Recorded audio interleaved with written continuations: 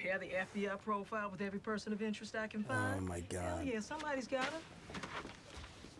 Oh my God. Is he gonna let her in on it?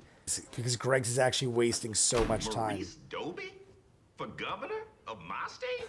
Shit. That's some cynical politics right there. Playing that race card. Shameful. What does Upshaw want to stay out of the race? Well, let's just say I am in negotiations. I'll do everything I can to make sure this insurrection doesn't spread. And for my endorsement, you will return the favor and ignore our friends in Prince George's? And the loyalty of the West Side is going to cost me what exactly? Oh, nothing big. You got 3 seats coming open on the liquor board? You get 1 seat. 2, and you have me out there raising money for you in the primary? Sold. It scares me to think of the damage you can do with 2 votes on the liquor board. Oh my God. Jimmy, you can't do this. A couple days more. Lester gets his best shot at Marlowe. After that, we'll never hear from the Red Ribbon Killer again. Manpower, OT, lab work, cars. Just let me know. Knowing that's his friend is liking this. And now that they know, it's like, what do they do? Turn him in? You know the stable on Boo Street? Be there before 9. Dad, Duke, you A-rapping now? Funk has a murder warrant on Chris Partlow. The hell you say? Not one from the Vacants. DNA match on an alley beating. He lets this go now. These guys are gonna go to ground. We're right at the edge of something here. He's given us a couple of days. He owes me. I expedited his lab work for it.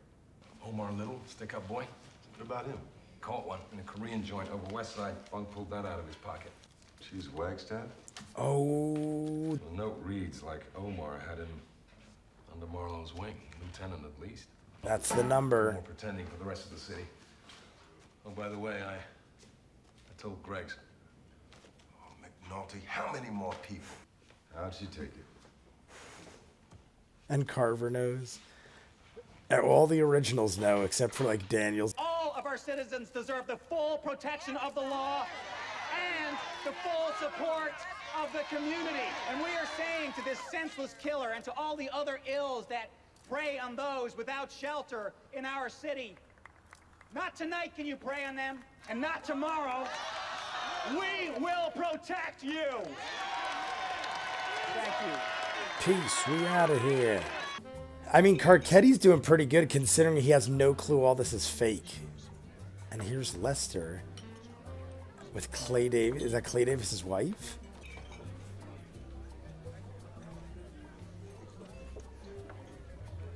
Is Lester gonna try to screw with Clay so that the FBI get their man? You're on my thing, right? I guess I owe you a drink on that. What's your poison? I'm okay, Senator. Thank you very much. You think you could do that again? Excuse me? Except this time, the jury's a federal one. Save 9 white, 3 black. Time for you to tip on out, Detective. Now, why don't you take that back to Billy Murphy?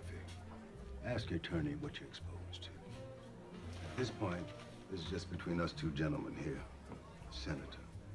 What? You trying to sell a case back to me? Motherfucker, you don't get... I don't get paid like that. I get paid when I come back up in here in a couple of nights' time with questions, and you, sir, have answers. Well, my next call will be to the U.S. Attorney's Office. And we will go again, but for real. Clay obviously knows dangerous people.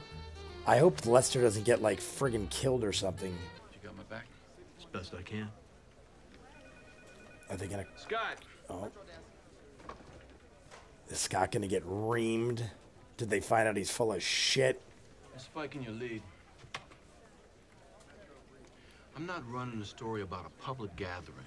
A candlelight vigil at City Hall, in fact, where the lead anecdote and quote is from an unnamed homeless woman. She doesn't want to be known as homeless. Jesus Christ. And to hell with you if you think I made it up. We have a standard that we follow here. I'm gonna follow it. Now he's going to go to the higher-ups, though.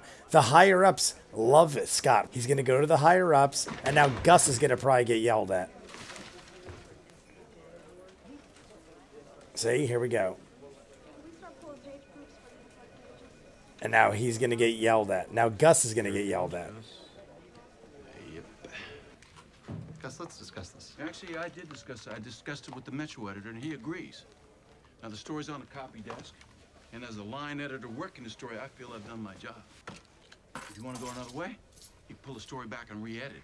But we have a sourcing policy here, and I know it, and I do not feel comfortable bending the rules in this instance. And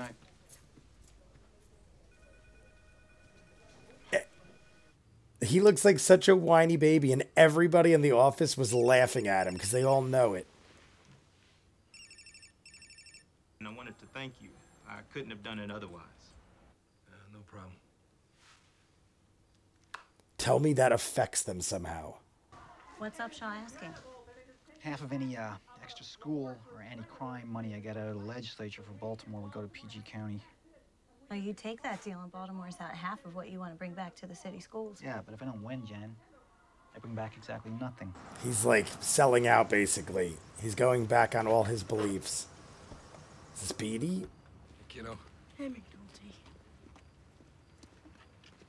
where'd you go to? None of your business, really, Jimmy. Next time, I'm not going anywhere. Next time, you're gonna be out on your ass because that is my fucking house. Is he gonna try to fix it, even though I don't have any faith? I pull the ADC book to find a location, and I'm on the same page number as the second hand. And I remember we had a lot of clocks with 34 seconds. Now, the second hand is always the map page. Longitude A through K is the hour. And for the latitude, they go by 5-minute intervals. But if the clock has nothing to do with time, they know when to meet. Everything's less than a half hour of driving, even in traffic. Well, my guess is that the standing logic is that they meet Rotate. in an hour or so. This clock face when no one was on the move. The times are all at 35 seconds. And that's the page for East Baltimore. Cheese. Cheese wax that? Marlowe's wholesaling on the west side through Monk and on the east side with cheese. He's got the whole goddamn city. How do we know it's cheese?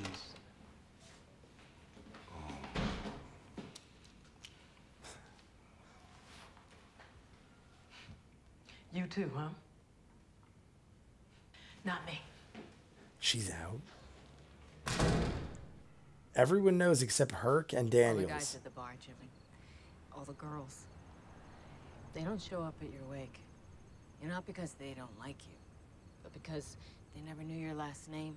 Oh, Jimmy died. Jimmy who? Jimmy the cop. Oh, they say. Him. And all the people on the job. All the people you spent all those hours in the radio car with. The guys with their feet up on their desk telling stories. In the end, they're not gonna be there either. Family, that's it. Family. And if you're lucky, 1 or 2 friends who are the same as family. That's all the best of us get. Everything else is just... There is no serial killer. Oh, shit. There are no murders. I made it all up. I didn't expect that. Oh my god. They were shutting this down. They were just... I don't know how to make it stop. They fucking task me. They do. We took the money from the bullshit investigation. We routed it to Lester. Now he's got the cake to take down Marlo Stanfield. Maybe she's like, Well, I've done all this, and at least you're not cheating so watch much. myself do it. I can't even stand to. Lester says he's close. Time will pass, and I'll be able to shut this thing down. If you don't go to jail. You had no fucking right. I know. This is my life, too. You start to tell the story, you think you're the hero, and then when you get done talking, you... She's gonna be like, get out. Like, you're endangering my kids and me and everybody. Lester just said how many? Uh-oh, what's going on now? Is this Omar? Last look at Mr. Little.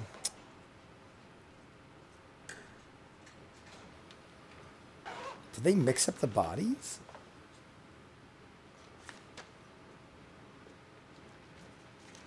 What are they trying to show that, like, he literally has no one? Omar, literally, they didn't even have the right friggin' name for him. I cannot believe that is how Omar goes down.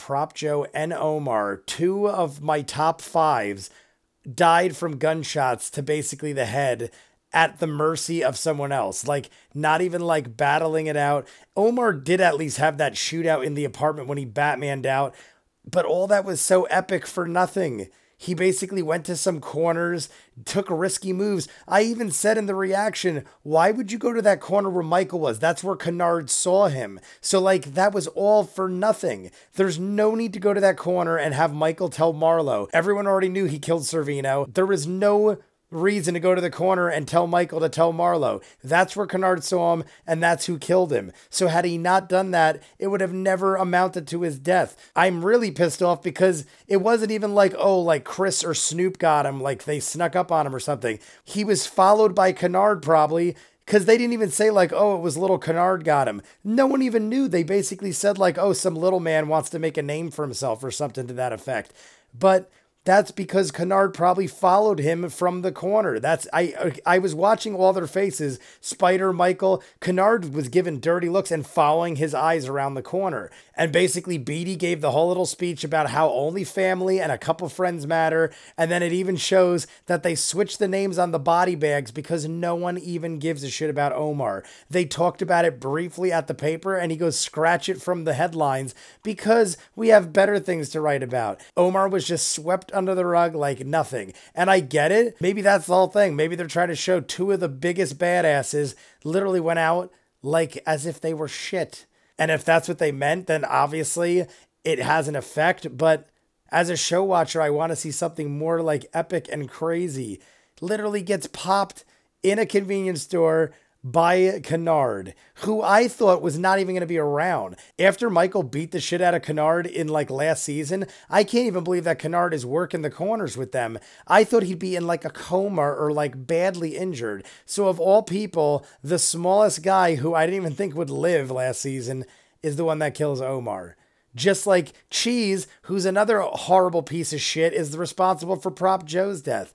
Ridiculous. Besides that, McNulty has told Greggs now, has told Beatty. He's got that one cop, I cannot remember his name, but that was the cop he kept trying to fish the red ribbon stories to. What a piece of shit that guy is. He wants to go fucking golfing at Hilton Head, so he blackmails McNulty when clearly they all see that McNulty's trying to do right. He's not like letting people fuck around. He's not using the overtime to fuck around himself either. He's literally helping people get their jobs done and get like rental cars and stuff like that to do their surveillance. And then this fucking asshole comes around and says, I know you're up to something. I want to go play fucking golf. What a piece of shit. But I mean, I can't get too mad because they're all corrupt pieces of shit. Everyone's doing crooked shit. This guy's just a lot more selfish than most. And to blackmail your fellow officer who you know is doing right, that's fucked up. Then we have Clay Davis get away with murder, not literally, but probably. Clay Davis somehow got a jury to believe his bullshit, steals hundreds of thousands of dollars, and now he's back on the board, basically. He's still Senator Davis, and now he's making deals with Carcetti where he's putting his own people back on the board and stuff. Blows my mind. But then we see Lester gives him an ultimatum. I think Lester's got more info on him, but Lester's playing a dangerous game. Clay Davis works with tons of shady people. Who's to say that Clay Davis won't be like, I'm not going through that again and fucking have Lester killed or something? All these people are playing dangerous games, and I think Beatty's had it. I don't think we're not going to see her again, but I think she's like, I cannot believe you're doing crazy shit like that. And it isn't even about herself in situations like that. Mothers are worried about their children. So basically, she can't even be around McNulty. If she did, she'd be endangering her children. So much crazy shit going on. I cannot believe Omar died like that. I honestly thought Omar would either live or at least make it to the finale. It's 2 episodes left. 1 episode is like a double episode, basically. Longest episode in HBO history, or was until Game of Thrones finale. I don't know where they're going to go from here. It looks like everything's going to come to a head. They have to sum it all up, and they have like 2 hours and 40 minutes to do it. I'm just going to probably jump into the next one again, guys. You guys let me know what you think in the comments. I was blown away. I actually am very curious to see my reaction to Omar because it happened so quick. I like literally zoned out to the point where I don't even remember what I was doing or thinking at the moment. So I'm curious to see my own reaction to this one. Let me also know what you think of the audio. I think I fixed it pretty good now. Comments down below. Like and subscribe. I'll see you guys on the next one. Peace.